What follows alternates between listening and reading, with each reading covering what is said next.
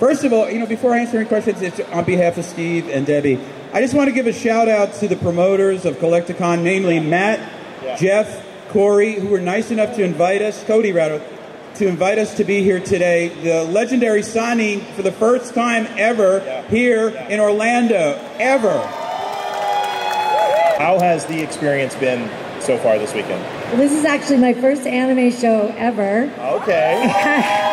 Yeah, I was at BlizzCon years ago, and that was really a trip, but this has been absolutely incredible, and I haven't seen these guys in a very, very long time, and I've been crying all day. I've met some incredible fans.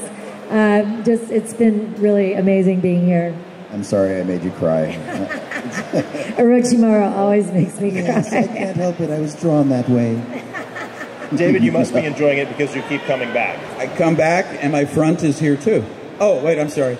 First of all, before answering questions, it's on behalf of Steve and Debbie, I just want to give a shout out to the promoters of Collecticon, namely Matt, Jeff, Corey, who were nice enough to invite us, Cody rather, to invite us to be here today. The legendary Sannin, for the first time ever, here in Orlando, ever.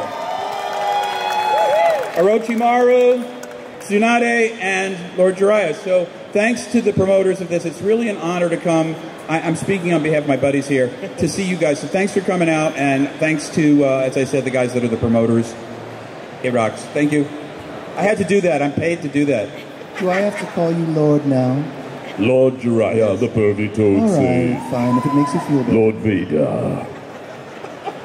I'm just grinning up here like a happy kid. This is so cool. So something that I'm interested to know, when y'all were doing the voiceovers for Naruto, did y'all work together often? Did you meet often? I'm curious what that dynamic was like for the three of y'all. No, we worked in a rubber box, pretty much, with our director, Mary Elizabeth McGlynn, my wife. Hot wife, hot.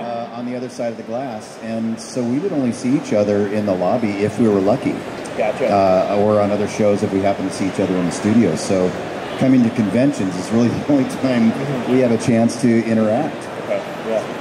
I think the thing that's different about doing anime from like animation is that we're overdubbing Japanese, and so they can't really have us in a room together because we have to match the flaps, and it's kind of an art, mitotic regeneration art. Well, we're also 8-year-olds in adult suits, and exactly. We cannot be corralled into paying attention if we're in there with all of us together, because we have too much fun together. Happy birthday to my friend Nikki over there!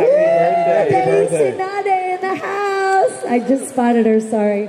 So what you're telling me is I'm never going to grow out of being an 8-year-old on the inside feeling like, how am I even doing this? Oh, no.